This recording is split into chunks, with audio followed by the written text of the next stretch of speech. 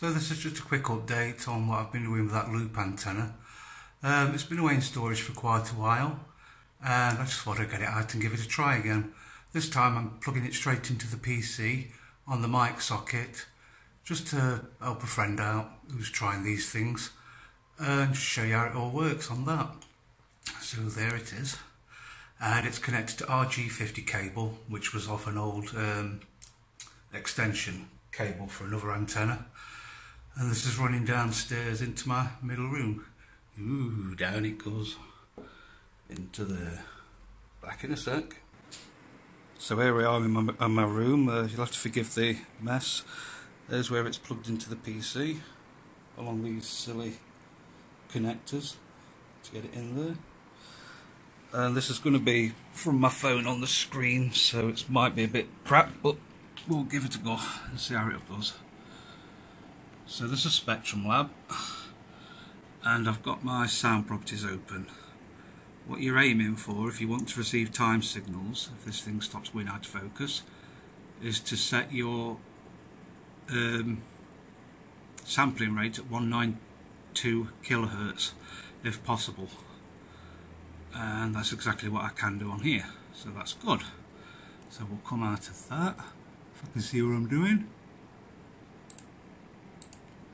And you can see Spec Lab is spec labbing away, and I've not got it tuned into anything at the moment.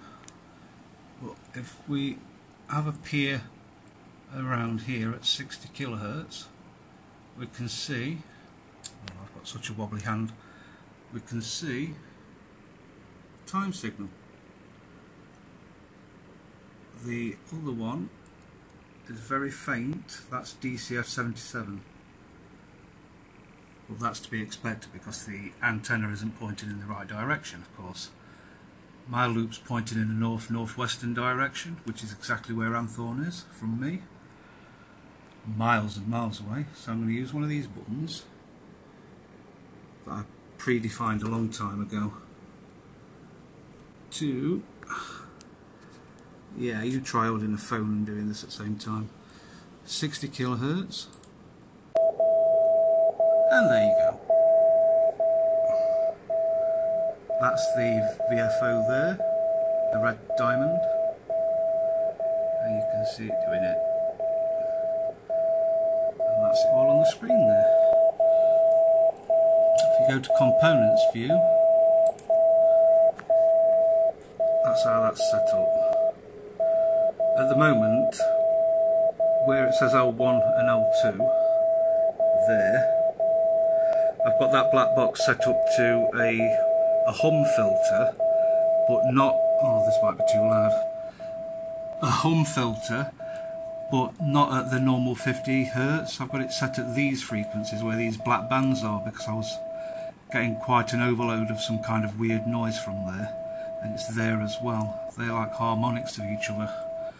So ignore the black bands, they're just the filter taking course.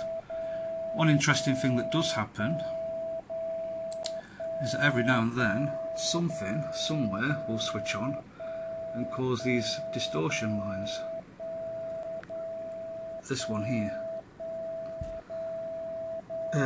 It is picking up lightning strikes, very faint ones, but you know, these things really should be outside and away from any electrical noise. But you can see our local interference can rupture your signals, but if all you're after is that time signal, perfect. And I can tune it into the other one, but it will be a lot quieter. Yeah, I'll have to turn this up.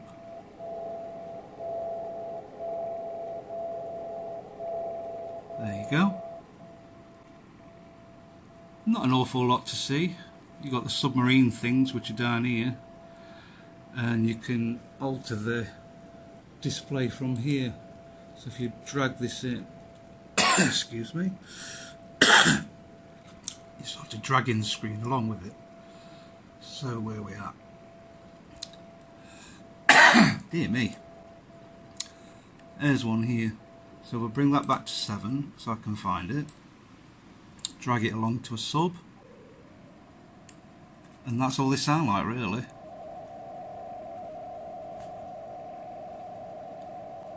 is just multi-frequency shift keying. Anybody that listens to shortwave will have heard very similar signals with radio amateurs, except these obviously are all encrypted. So again, there's some lightning strikes, not very powerful because the aerial's not really in the right place for it, and I hope that's been helpful to some people. I can't really say much else about it other than show you some settings. Audio settings 192, I'm so sorry about my hand shaking. Microphone, etc. Spectrum 1, the settings I'm using. Number 2 is that. Number 3 I'm not using. 4 I'm not using. Radio direction finding not using. FFTs, I've set to that. Audio input output you've seen.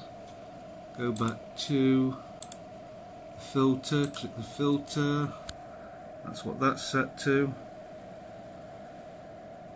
and you can see it filtering away there.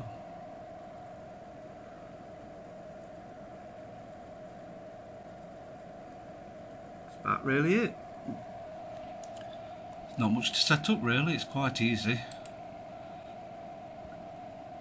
This black box is just the automatic gain control, so you can actually hear what you